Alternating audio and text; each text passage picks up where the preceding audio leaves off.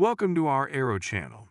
Please enjoy this detailed educational and informative video documentary about the United States Census of 2020.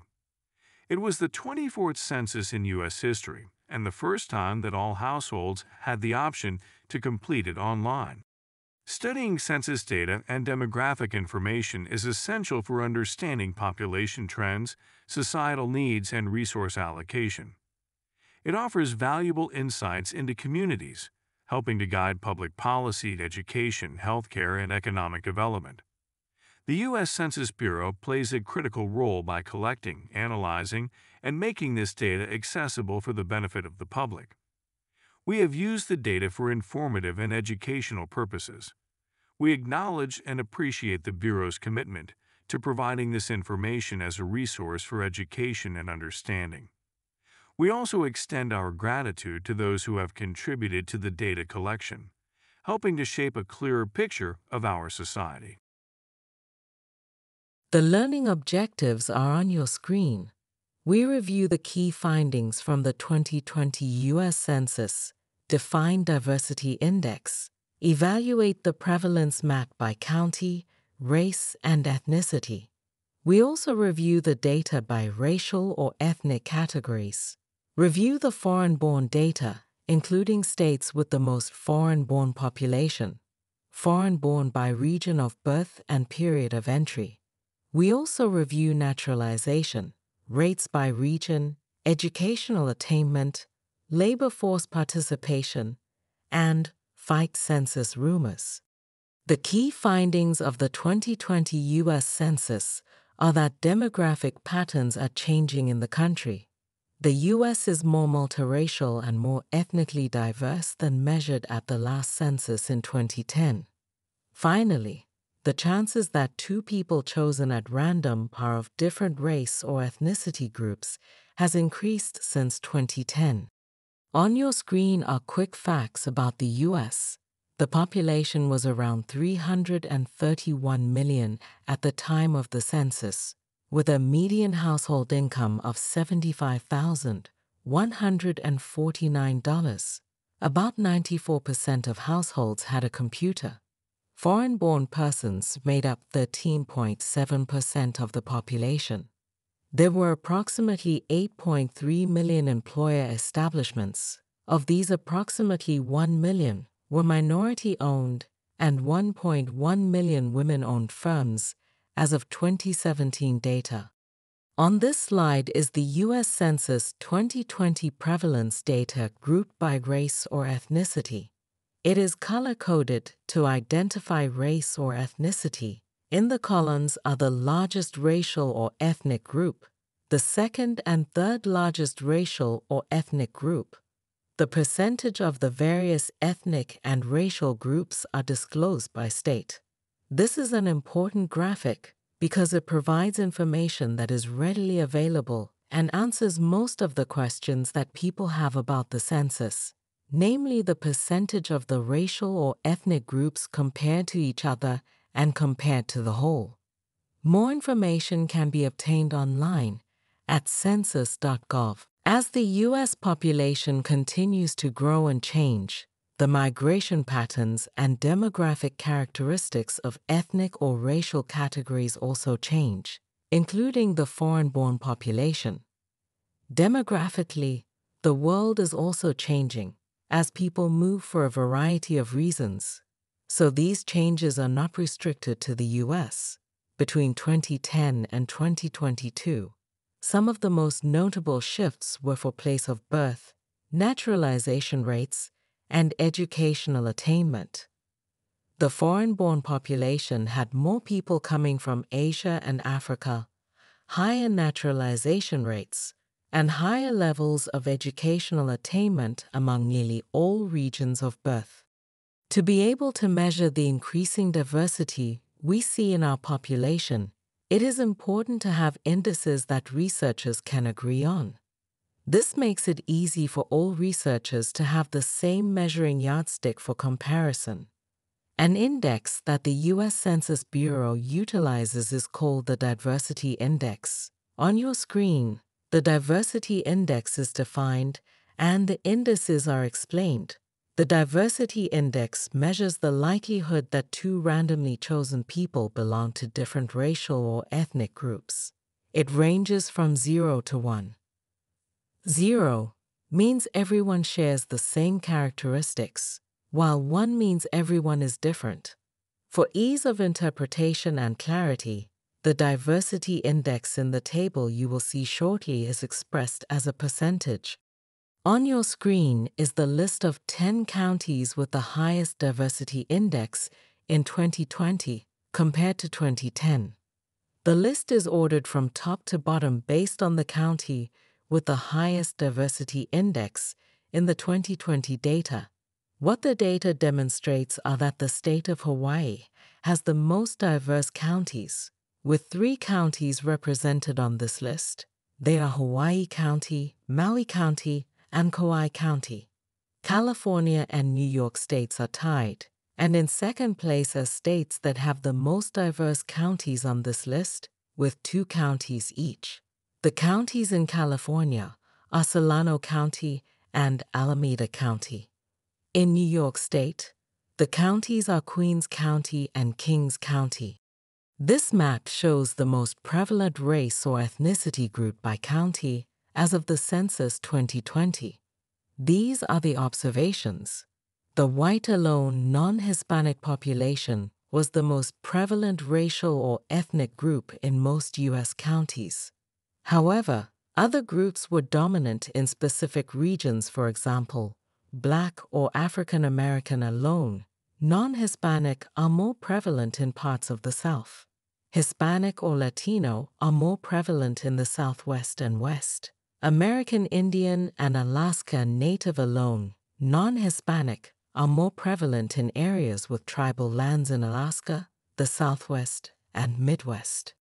In states with majority white population, the top 5 states with the fewest white alone, not Hispanic or Latino population are Texas 39.7%, Nevada 45.9%, Florida 51.5%, Georgia 50.1%, and New Jersey 51.9%. The top 5 states with the largest white alone, not Hispanic or Latino population are Maine 90.2%, West Virginia and Vermont 89.1%, New Hampshire 87.2%, Montana 83.1%, and Iowa 82.7%. Black or African American alone, not Hispanic or Latino, is the largest group in the District of Columbia with 40.9%. The other top 5 states, with the second largest Black or African American alone, not Hispanic, not Latino racial or ethnic group, are Mississippi 36.4%, Louisiana 31.2%, Georgia 30.6%, Maryland 29.1%, and Alabama 25.6%. Let us shift our focus to the foreign-born population. This category, as defined by the U.S. Census Bureau, are people who were not U.S. citizens at birth, including naturalized U.S. citizens, lawful permanent residents, immigrants, temporary migrants, such as foreign students, humanitarian migrants, such as refugees and asylees, and unauthorized migrants. According to American Community Survey briefs, the foreign-born population has grown over the last 5 decades. In 1970, it was 9.6 million, 4.7% of the total U.S. population. By 2022, it was estimated to be 46.2 million, 13.9% of the population. The top 10 states with the most foreign-born are on your screen. At the top of the list is California with 26.7%, followed by New Jersey with 23.5%. The remaining states are on your screen. In the middle column is the population estimate, with numbers in thousands. The data for all the other states can be found online at census.gov. This is a graphical image of the foreign-born population data as a percentage of the total state population in a map of the U.S. It is color-coded with the key to the data at the right lower part of the map. The darker the color, the larger the foreign-born population. The data are from 2022 and can be accessed online in the link at the bottom of the image. On your screen is the foreign-born population by region of birth. The regions are Africa, Asia, Europe, North America, Oceania, and Latin America and Caribbean. The subcategories under the Latin America and Caribbean region are Mexico, other Central America, South America, and Caribbean. The Latin America and Caribbean category has the most foreign-born by region of birth in the U.S., with 50.3%. Under this region is Mexico with the highest at 23.1% and Caribbean at 10%. Asia has the second largest region of birth, with 31.1%.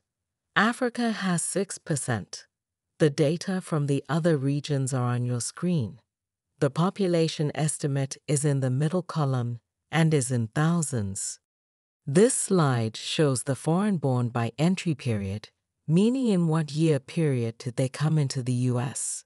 Nearly one-third arrived in the U.S. since 2010, with 48.2% of African-born immigrants being the most recent. In contrast, most Northern American and European-born immigrants arrived before 1990.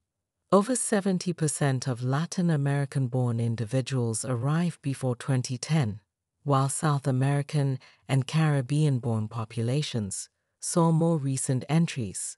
Over half of the foreign-born population is now naturalized, with the highest rates among European and Asian-born individuals. This slide shows the percentage of the foreign-born that naturalized in 2022 and 2010 for comparison. For clarity, and for the benefit of our global viewers outside the United States, naturalization means these individuals became U.S. citizens. Overall, naturalization rates increased across all the foreign-born regions. The largest increase was among African-born individuals, from 46.1% in 2010 to 61% in 2022. This was followed by Latin America, from 32.1% to 43.4%. The region of Oceania saw the smallest change, gaining 3.6% from 2010 to 2022. Within Latin America, Mexican-born individuals had the most significant growth, from 22.9% in 2010 to 35.2% in 2022. The rates for those from other Central America also increased from 29.6% to 34.2%. This slide highlights educational attainment among the population 25 years and older in 2022 and 2010. From 2010 to 2022, high school completion rose from 68.3%, being the sum of 22.5 plus 18.8 plus 27, to 75.1%, while for the native-born it increased from 89% to 92.8%. Bachelor's degree attainment grew by over 7 percentage points for both groups. However, significant regional gaps persist, with Latin American-born individuals having the lowest high school completion rates and Northern American-born individuals the highest at 94.2% in 2022. Asia led in bachelor's degrees at 55.4%, with the largest growth seen in European and Northern American-born groups. This slide shows labor force participation rates among the population 16 years or older in 2022. Foreign-born individuals had a higher rate, 66.9%, than natives, 62.9%. with foreign-born males leading at 76.8%. Native-born females slightly outpaced foreign-born females, 59% versus 57.4%. African-born individuals had the highest overall rate, 76.1%, with strong participation also from Latin American and Oceanian groups. Among foreign-born males, most regions had over 70% participation, while African-born females led among women at 69.4%. Now, let us debunk some rumors that you may hear about the U.S. Census. Can my answers be shared with law enforcement or used against me? No. The law prevents the Census Bureau from sharing your information with law enforcement or immigration enforcement. Your answers do not affect your eligibility for government benefits, and they cannot be used against you by any government agency or court in any way. Your answers are used only to create statistics about our country. The Census Bureau is bound by Title 13 of the U.S. Code to protect your personal information, every answer to every question, and keep it strictly confidential. What about the rumor that your answers on the U.S. Census can be shared with the Centers for Disease Control, CDC, or local health officials? No. The law prevents the Census Bureau from sharing your information with any local, state, or federal health officials. Your answers cannot be used against you by any government agency in any way.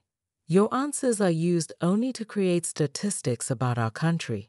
The Census Bureau is bound by Title 13 of the U.S. Code to protect your personal information, every answer to every question, and keep it strictly confidential. For additional answers to questions you may have, please go online to census.gov. The learning objectives of this video documentary have been met. If you enjoyed this video, don't forget to like, share, and subscribe. Your support helps us bring more insightful, informative, and educational content to a wider audience. This has been a presentation of Arrow Channel in collaboration with Oppo Mulero Media LLC.